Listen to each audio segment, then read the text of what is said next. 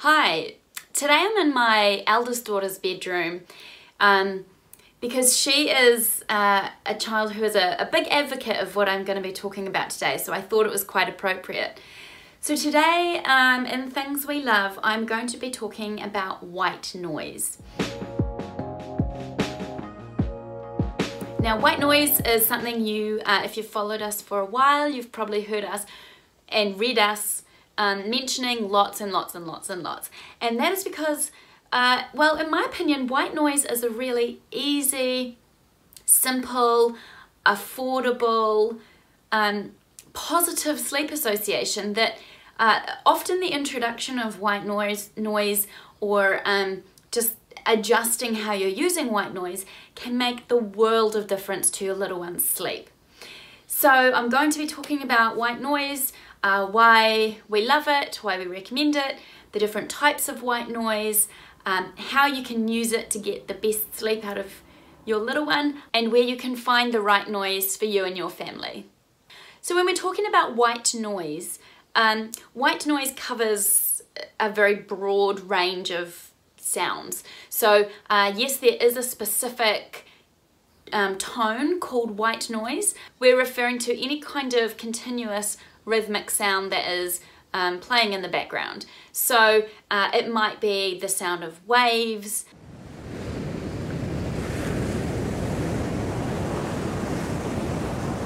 which I know a lot of people find really relaxing. It could be the sound of rain, could be a river, could be the actual white noise tone, which is almost a bit like radio static.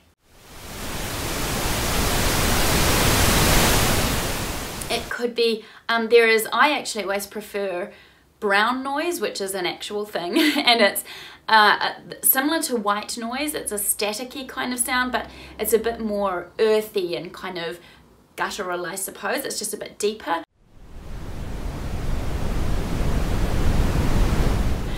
There's also a tone called pink noise, which is a slightly higher pitch as well. So there's lots of different sounds you can choose from. There are also then sounds designed specifically for young babies, where they're more shushing, whooshing kind of sounds that your babies would have been used to in the womb, repetitive shushing sounds, those kinds of things. So what does white noise do?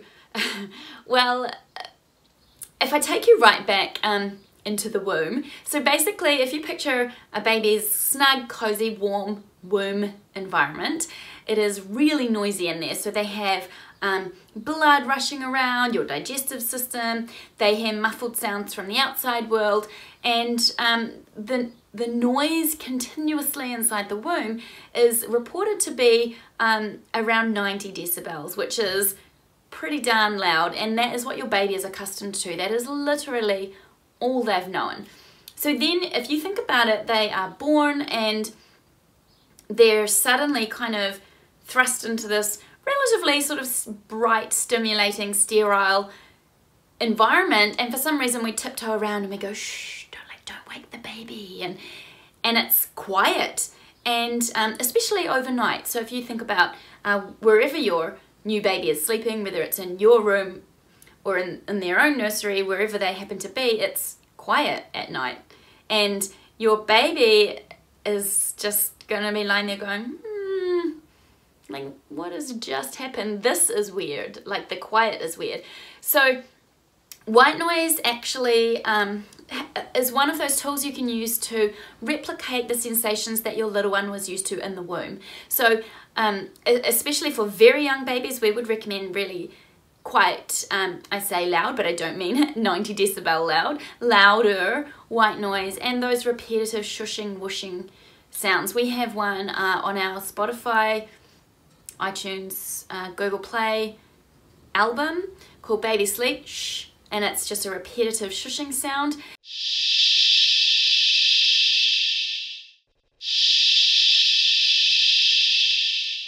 That works like magic to just sort of lull babies, calm them, and help them to sleep better. So that's one reason that white noise works, is because it replicates that environment that they were used to. It helps them. So the way white noise works for anybody, adults, children and babies alike, is you tune into the sound and you zone out to the world, is how I like to think of it. So there's this nice rhythmic sound playing, you're warm and cozy in your bed, you're ready for sleep, you just tune into that sound and it kind of hypnotizes you a little bit into a bit of a sleepy trance, and then you can just switch off, zone out, go to sleep. The other way that white noise works is that it works as a mask. So it masks any other sounds that might be going on that might wake a sleeping baby, or that might distract a baby who is trying to go to sleep from going to sleep. And I'm talking about sort of more the loud random sounds like a door banging, or the older sibling calling out from the other room, or if we're talking about overnight, it might be traffic noise outside, it might be a horn honking, it might be a siren, it might be the birds waking up at 5 a.m. So white noise works as a mask as well. It just provides that layer of constant sound that can disguise other sounds that would wake a sleeping baby or a child. A little tip too, if you've got a very like a young newborn baby and your baby is crying, or they're really overtired or overstimulated and you're trying to get them to go to sleep, go into a dark room and turn up the white noise really loud. That is because babies that young can only concentrate on one thing at a time. So they will have to stop crying to hear the sound. And I know that sounds crazy, but it works. So turn up that shush sound or the white noise pretty loud, and you're only going to have it loud while they're really unsettled. So turn it up loud, rock them, pat them, swaddle them tightly, dark room. Once they've calmed down, because they'll calm down to listen to the sound, you can just gradually turn it down. Just gradually turn it down until it's nice, comfortable level, and then you can soothe your baby to sleep. So how do you use white noise? Well, we would always recommend using white noise for all of your little ones' naps and for overnight. And I mean the whole of overnight, like bedtime to the morning, basically. So if you're, whatever type of white noise you're using, and we'll talk more about that soon, make sure that if it's, say, a 15-minute track that you're playing on an old phone via a speaker, that you have it on repeat, so that it doesn't go for 15 minutes and then stop. There are some white noise devices out there that do just play for a limited amount of time. So those are designed for you to help get your child to sleep at the start of their nap or at the start of bedtime. But in our experience, what happens is they're used to going to sleep with the white noise on. The white noise turns off after 15-20 minutes, and your child wakes up during their nap and they can't hear the noise anymore, and they won't go back to sleep without it, because that's how they knew to go to sleep in the first place. So that's where it comes in as a positive sleep association. Something that white noise is really helpful for is if you are teaching your little one to self-settle. So if you're working, if they're coming through that sort of 4-month regression and onwards period, and you're working on getting them to fall asleep independently and to resettle themselves after their sleep cycles, white noise is a really great tool, because again, it's one of those things that they can rouse from their sleep cycle. They can hear it playing and they go, oh yeah, that's the sound that I sleep to, and roll over and go back to sleep. So if you're starting to work on self-settling with your little ones and you're not already using white noise, introduce it as a really easy, valuable tool in this sort of self-settling period. What I would suggest doing is creating a bit of a routine with it with your little ones. So before naps and before bedtime at night, have a little wind down routine, do your usual bedtime routine. Maybe it's a bath at night, a feed, a cuddle, a song, a story, and you can have a smaller version of this before their naps as well. And then go into their room, turn on the white noise, do whatever it is that you do in your child's bedroom as a wind down routine, and pop them into bed. Hearing that sound is every time before sleep approaches is a really strong cue to your little one that what is happening further down this particular track is sleep. And so they get used to these same steps repeated in the same order, and they will know that the white noise goes on Mum puts me in my sleeping bag, I go into my bed, she sings me a song, and sleep is next. So it's a really positive sleep association. It's a really positive cue that your child quite quickly will come to associate with falling asleep. And it's as simple as that. Now, in terms of the volume of how you'd use the white noise, we recommend, and experts and articles and studies recommend, playing white noise about as loud as conversational speech, or about as loud as a shower, which is between 55 and 65 decibels. So nowhere near as loud as the 90 decibels they were used to in the womb. You can, of course, play the white noise at any level that you're comfortable with, but we wouldn't recommend going over 65 decibels for continued use. The other thing to bear in mind is that, like any sleep association, your baby or your little one will get used to it. So they will be used to sleeping with white noise. And that's the same as any sleep association. They might be used to sleeping in a swaddle or in a baby sleeping bag. They might be used to using a pacifier or sucking their thumb or having a little cuddly, or you nursing them to sleep or rocking them to sleep. It's just what they get used to, and it's how they learn how to fall asleep. The good thing about white noise is it's very easy to wean your child away from that sleep association. But the other thing is, and you know, we get asked questions like, will my child come to depend on the white noise too much? Yes, they will depend on it, but that's not a bad thing. I think in the whole world of things that your child can depend on to fall asleep, white noise is not a bad one. It's a very easy, simple, affordable sleep association. It's not like a little cuddly that they could lose or you have to try and replace and you have to wash every second day. It's not a pacifier, which is quite complicated and a very drawn out process to get your little one away from a pacifier at bedtime. Same with being rocked to sleep or nursed to sleep. You know, that can be a bit of an involved process. White noise is just easy.